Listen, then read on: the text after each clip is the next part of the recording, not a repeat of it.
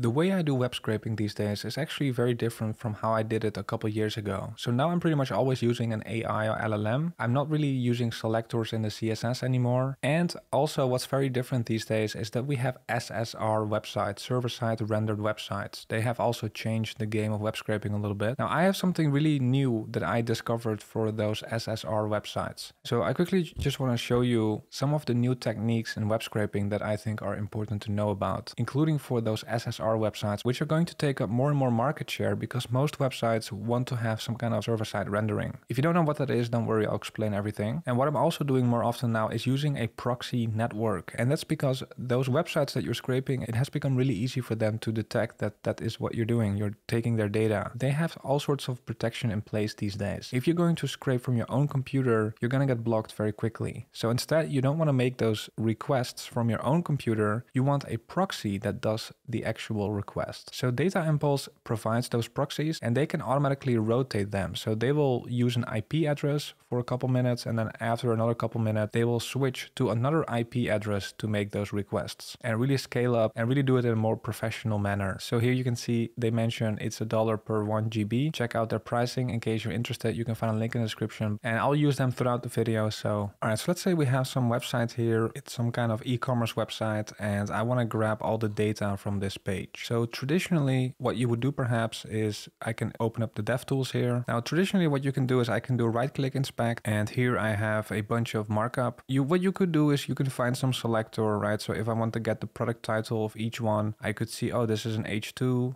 And then I can sort of select that in my code. And that would be a lot of work. So there is actually a trick. If you go to the network tab here you can see all the what's called fetch requests that are being made on this page. So traditionally what happens is if you load the website, what you're going to get initially is just like a shell. They will just load like some HTML markup without the data. So then it will have to make a separate network request to get the actual data. Right? So here you can see I can see that there was a fetch request being made when this page was loading. Right? So here, if I load the page one more time, you can see there is a fetch request. And then once the data comes back is when the spinner disappears and the actual product data is visible here. But this is very nice for us as web scrapers because we can get the data very easily like this. You can see it's just a nice network request here, returning a list of products here in JSON format. So that's very nice because we can just check it. We can just take a look at this URL. We can see it's some kind of API endpoint. I can just copy this, open this up in my browser just to check it out. And here you can see I now have all of the data for that website very nicely here. I don't have to work with these weird selectors that you will find in the HTML markup. There's a nice API endpoint that we can hook into to get the data, right? So in my code, I could just create a function called scraper. I'm using JavaScript here, but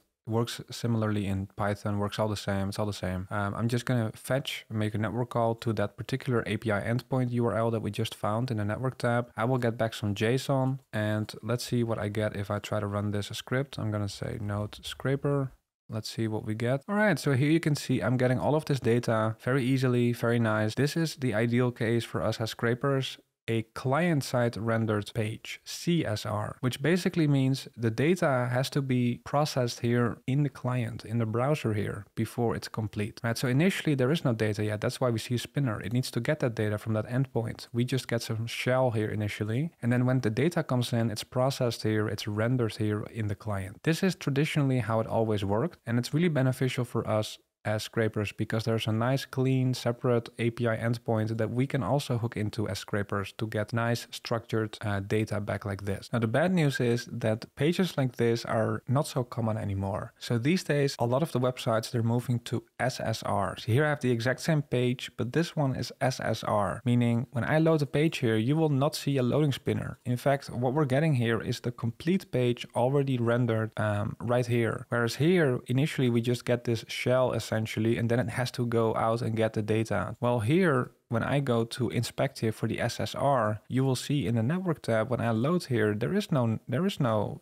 API request. Because what we are getting here is not only the shell, but the data also is already in here. It's sort of baked in here already with the rest of the HTML. That process of taking the data and putting it in the HTML, that has already occurred on the server. It's rendered on the server already. It's server-side rendered, SSR. And this has many benefits for the website owner. It's going to be faster, right? Because there's no loading spinner here. It's just instant. It feels very fast here.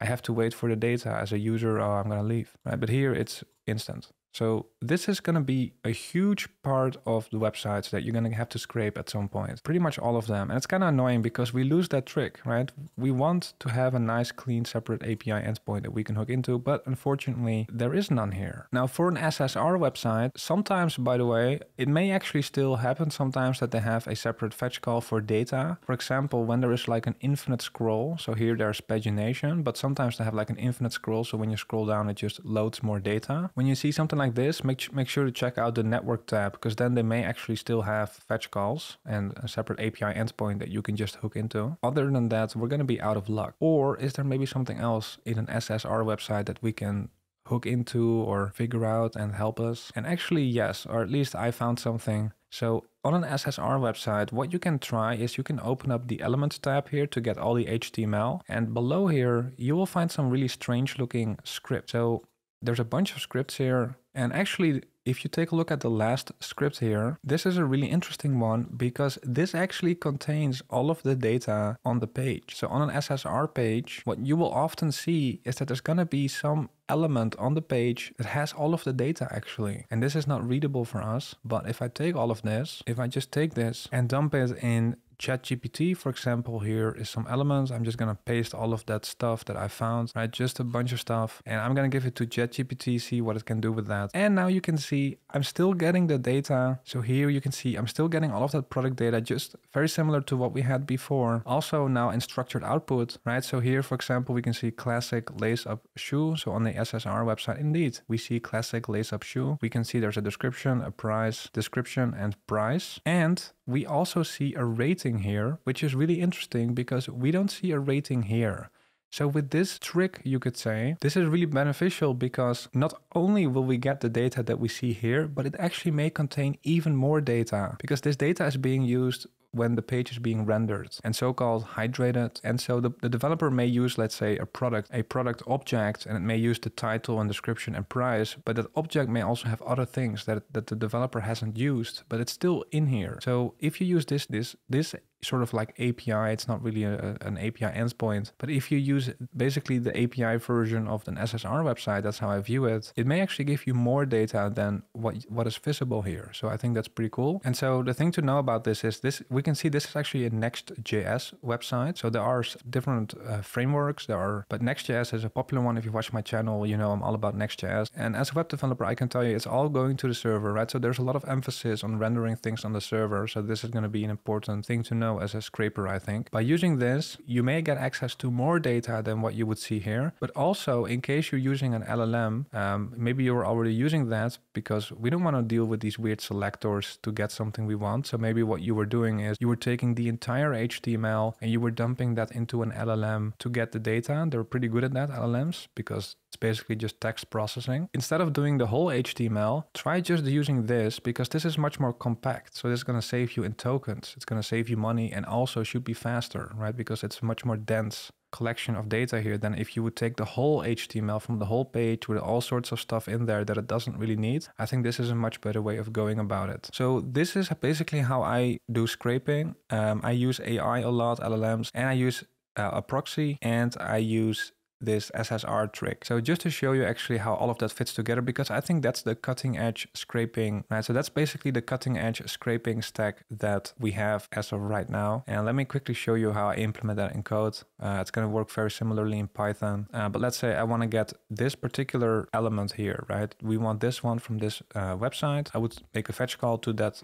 page. Again, we don't want to scrape from our own IP address. We're going to get blocked super easily. So we want to use a proxy, right? So how do I use DataImpulse's proxy actually? Well, in the dashboard, it's very easy. I can set up from which country I want to make those requests. So for example, I may want to use Argentina and Austria, let's say. So I want to make the request from those two countries. So DataImpulse will use an IP from one of those countries, and it will automatically change the IPs over time. So here I can say every 20 minutes it should change its IP. And then here it will give me the URL I should use, right? So make sure you don't show the login credentials to other people. I'm going to delete this after recording the video. And these are residential IPs. So with fetch, I can do the following. Right? So instead of going from my computer to the target website can very easily figure out what you're doing. You're going to get blocked in no time. Instead, I'm going to make a request to the proxy, essentially, DataImpulse, and DataImpulse in turn will make the requests to that target website. And since they have many different IPs, even if one IP gets blocked, they have many other ones, right? Of course, you should follow the rules of your country. Okay, so here I'm just using a library to set up a proxy agent. Here's where I specify the URL from DataImpulse, right? So here you can also see the countries I'm using: Argentina, Austria. If I was going to use like Belgium, it would be other letters like that, right? So then here I can just use fetch as usual. I'm going to make a request. I will get a response, and actually I will get all of the HTML. It's not going to be JSON, so I'm just going to parse it like that. Now remember, on an SSR website, we want to look for that script tag with this weird self.__next. And this may also change because Next.js, for example, will have different versions. So in this case, it's going to be the last script that we want. Let's see. Oh, Copilot helping me out here. And let's actually see what we get if we just log. And actually this should be without curly braces. So now I'm going to try running this script. Let's see what we get. All right, so here you can see I'm getting all of that, well, gibberish for us, but this is all we need, right? So this is what I would then give to an LLM, and I will tell that LLM, here is a script element I found. Right, let's try that again. Extract the data and give it to me in JSON format, and then I'm just gonna dump it. I could do it, I'm doing it in JetGPT here, but you could use the OpenAI API as well, right? So then right after this, you would just have an API call to OpenAI. But you can see this is much more dense. This is going to take much fewer tokens than if you were dumping the entire HTML in here. And you can see here, we're getting all of the data still right here, all the product data, including the rating, which we don't see here, but it was still part of that collection of data, which I think is pretty cool. So there may be some hidden data that you're going to run into. Proxies to scale the scraping up, an LLM to efficiently process data, and now we know how to deal with these SSR websites. You may also be interested in these other scripts, by the way. So for example, here, it's actually giving some meta information about the website. So in case you're scraping that. So I would say check out DataImpulse. I had a great time working with their product so far. If you really want to do it professionally or you want to scale things up, there's basically no way around it. You're going to need some kind of proxy because you're going to get blocked super fast. Different types of proxies, right? Residential IPs, data center, mobile, and they have it in many different countries, pretty much all countries in the world. So I would say check out DataImpulse. You can find a link in the description. If you use the link in the description, you can also check out the pricing. So here, as of recording, this is the pricing that they show you. So they show it's $1 per gigabyte. And if you go and scale things up, maybe you really need a lot of data, it's even cheaper than that, right? So make sure you check out DataImpulse. I want to thank DataImpulse for sponsoring this video. I want to thank you for watching. Let me know what you think. Have a nice day. Bye.